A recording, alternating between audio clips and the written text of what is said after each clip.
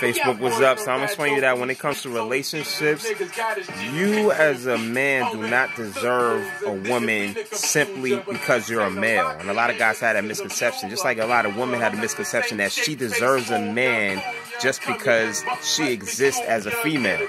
But what happens is, just because you exist as a certain representation of a certain gender does not mean you contain the qualifications necessary to succeed in the element of attaching yourself to somebody whose personal space you will be invading for a frequent amount of time. You know what I mean? So in order to be qualified for a relationship with somebody, you have to understand the gender that you want to qualify for.